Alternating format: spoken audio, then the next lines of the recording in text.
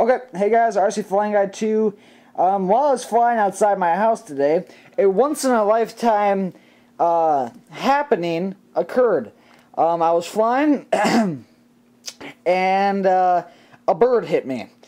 I was flying just, I'll take you outside in a little bit to show you exactly what happened, but I was flying this way. I'll use this random piece of stick.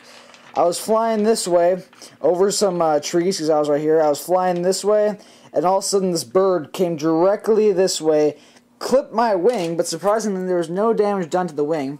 And then my thing went spiraling out of control and actually went full speed into the roof of another person's house.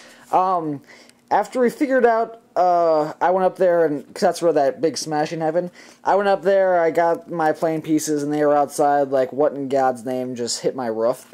You know, because it was pretty loud, I didn't have it on camera. So I went up there and explained to them, and, you know, they didn't file any lawsuits of whatnot. But, yeah. So the damage done. While in air, and I clipped the wing, clipped the bird, there was little to no damage done on the wing surface area itself. It's still a smooth leading edge out there. It's still completely fine, so I don't need to get a new wing at all. Next piece of it, the only dents I had are those little dents right there, but I can fix those a little bit. Now, the big thing that's happening is this canopy went flying off the plane when it hit the roof, and the inside is where it looks pretty scary, but not much is happening. So this is just the battery to keep it down. Yes, so here's the inside. I just have the stuff holding it down. So here's, like, you know, the regular plane, but somehow this entire capsule is off. So the plane looks like this on the belly. So that is obviously the fuselage. I'm going to buy a new fuselage, and that is it. I could glue it back because it is such a clean cut. It fits right back in the hole. But then I have to deal with this mess up here.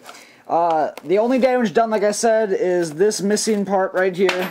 This is usually covered with a piece of foam.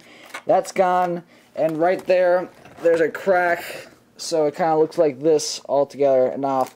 The tail, there was absolutely no damage done.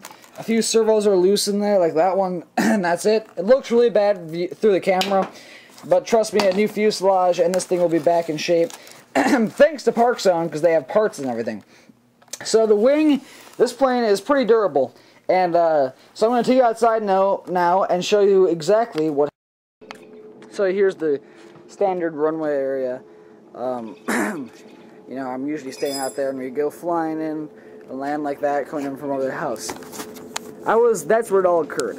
I was up there flying literally like this for my approach because the wind was blowing this way, so I needed to fly around and come down through those trees and land on the street.